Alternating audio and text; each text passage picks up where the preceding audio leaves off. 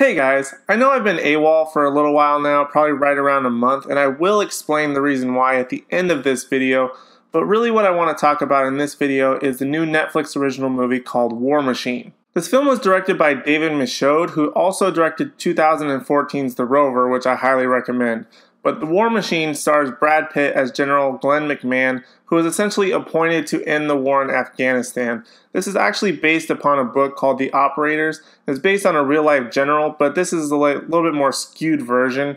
But that's essentially what it's based around. But this is what the film is essentially about, is that the general has to go, gets appointed to this new position to go end the war in Afghanistan and really bring peace to the land, so more or less, and get the troops out. But there's a lot of complications that the general finds himself up against that not only have his previous people that have had the position have faced and have been fired for, so he kind of has to roll along with the punches, and he ends up hitting a lot of roadblocks along the way, and it's frustrating, but at the same time it's entertaining. So let's get into the review about my thoughts.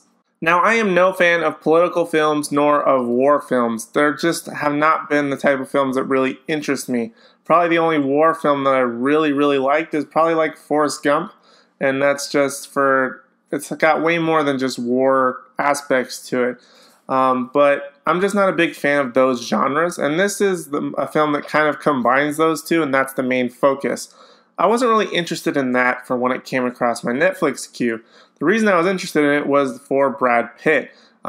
His portrayal of this general, it kind of looked interesting based on some of the trailers and sort of scenes that I have sort of seen about this movie, because Netflix is really focusing on doing their own original content now. So this is a big film starring a big star who Netflix is making. So of course I was intrigued and I had to check it out. Now, the entire reason why I checked it out was because of Brad Pitt's performance, and to be honest, I think that's probably the biggest highlight of the entire film. There really wasn't a whole lot to the film other than Brad Pitt's performance that was at least intriguing to me. I did like it a lot. He was very charismatic. I liked the character that he played. However, there's a couple of issues that I have with it as well. It's a lot of fun, don't get me wrong, but if you're a fan of Quentin Tarantino's Inglourious Basterds, the character is almost the same, just like in modern times and with less violence, and he gets a lot more screen time. They're essentially the same character though, with the same sort of accent and the same sort of mannerisms and the way he talks and things like that. It's very similar to what he did in Inglourious Basterds, but now that he has an entire film just for that character, it gets kind of old after a little while. Like, it's really fun in the beginning, you're like, this is great. As the characters are being introduced and we're learning about what's going on and what different characteristics each person has, all these weird things, it's a lot of fun. However, once we get into the real meat of the film, it just becomes a lot more dull, and it's not quite as interesting as it was in the beginning 20 to 30 minutes. The supporting cast is also pretty decent. There's a couple of characters that I thought did really well. Will Poulter, who was part of Where the Millers, has a pretty good couple of decent scenes, as well as Lakeith Stanfield of Get Out, if you remember his character from Get Out. Those two characters have by far the most interesting aspects. Unfortunately, we get a little bit of introduction to them towards the beginning, and then we see them, the big scene that actually matters with them happens towards the end, and we miss out a lot of them. But I feel like there's a lot of great supporting characters, a lot of great actors. Topher Grace is in this. There's a couple of surprise cameos, but they just amount to nothing in the end, because they get so little screen time and it's so scattered that you never really care about the supporting characters. Brad Pitt's character of General Glenn McMahon is the main character, but when we get those interactions with supporting characters, it feels like it just doesn't matter. It's more of a throwaway, and it was kind of a waste for Netflix to get these bigger actors for scenes that essentially just didn't matter. People who are really talented that just don't add up to anything in the 2-hour runtime of this movie. As for the way the film looks, it's visually sort of just okay. There's nothing really surprising or grand. There's no great scenes in this movie that really stand out in my mind. The director, who also, as I mentioned earlier, directed The Rover, he has a very sort of plain color palette that he likes to use. He doesn't like to use a lot of bright colors. There's really no big sequences that stick out in your mind. It's just more of a sort of a bland color palette. He starts to try and go for realism, which I'm all for, but after 2 hours, it's just no longer appealing. There's really nothing visually interesting. So you really have to rely on the story, and then that's where I think this film also falters, is with the story.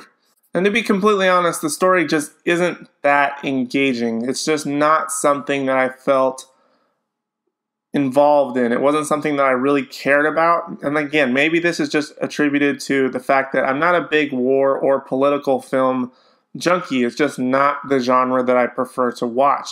So after the characters get introduced and we sort of have that fun moment of Brad Pitt's character and his accent and all this great stuff, and then we get past all the character introductions of like all of his supporting characters, the people that are on his team that he trusts so much.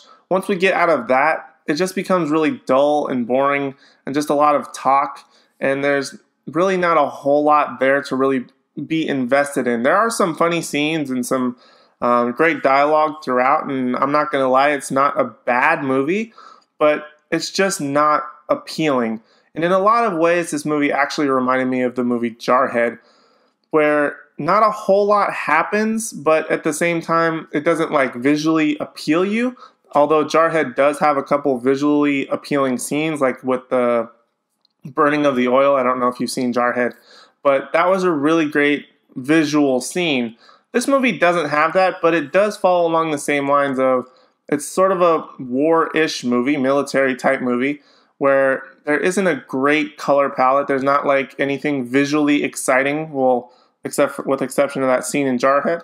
And the story just sort of is sort of bland. There's not a whole lot to invest in unless you're really paying attention and really care about the situations that are at hand, whether it be the certain war or great characters. I feel like Jarhead did have the better characters, but War Machine sort of had that appeal of Brad Pitt's character. Like his whole persona in the movie is very appealing. It's just not enough to carry the whole movie, and it just becomes very dull.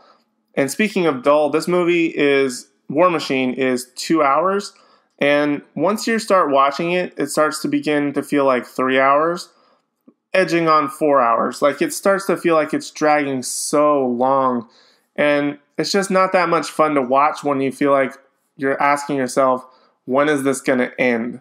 Overall, I found War Machine pretty lacking in a lot of areas. Again, it's not a bad movie, but if it wasn't for the performance of Brad Pitt really hanging on to the meat of this movie, I think that I would be giving it a lot lower grade than I am. But the grade that I am going to give the Netflix movie War Machine is a C-. So guys, if you've seen the film, feel free to drop a comment in the comment section down below about what your thoughts are about this movie, as well as while you're down there, leave a like if you feel so inclined, as well as subscribe if you haven't done so already. And now, as promised, the reason why I haven't really done videos lately is just, actually the truth is I've gotten a new job recently, and I'm just trying to get adjusted to that schedule. I'm trying to figure out when, like, trying to find the energy to make a video after I see something, or really, I have had plenty of ideas. I just haven't had the energy to actually sit in front of the camera and talk for however long I talk. It's just been a little bit of a struggle. I'm trying to find that balance. I'm sort of starting to get in that groove again. I have plenty of videos that I love to talk about, but that's another issue that I'm finding myself having, is that when I make a video, tends to be about the same subject matter that all the other big channels make about the video, about that specific movie or whatever it may be I'm talking about. So it's not a lot of fun to go and talk about something and feel like I'm saying the same thing that everybody else is saying, and I just essentially get lost among the masses. I'm just one guy. I do all of my shooting, editing, posting, all of that stuff myself. So I don't have a lot of the notoriety as other big channels do. Even if it is a single person, I may not have the same amount of time. I'm just one person doing this, so I'm trying to find the groove, and in order to do all of that process, as well as make it sound original, because I really don't like sounding like everybody else. Like, I've seen Guardians of the Galaxy. I thought it was phenomenal. But I didn't feel like sitting in front of a camera and saying Baby Groot was awesome and that, you know, Rocket Raccoon was great, Yondu's whole thing was great, maybe nitpick here and there. I just didn't want to do that. It just feels like I'm doing the same thing as everyone else. So although those big name movies are the ones that I want to talk about the most, sometimes I probably won't talk about them just because everyone else is. And it's just kind of frustrating that you're going to get lost among the masses. And it's just one of those frustrating things. And I'd rather sort of be original and more true to myself than just say the same thing that everyone else is. And also, I know I promised several videos before I sort of went on this month hiatus of disappearance.